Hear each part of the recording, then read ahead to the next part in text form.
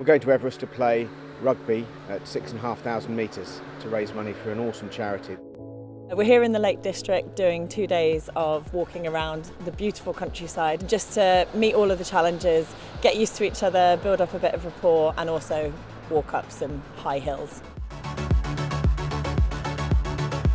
So for Wooden Spoon, it's not the first time we've aimed to play rugby in unusual places, and we're going to go bigger and better this time. I'm really looking forward to LMAX Exchange Everest Rugby Challenge because we are going to be helping so many children who, wouldn't have the opportunity to take part in sports.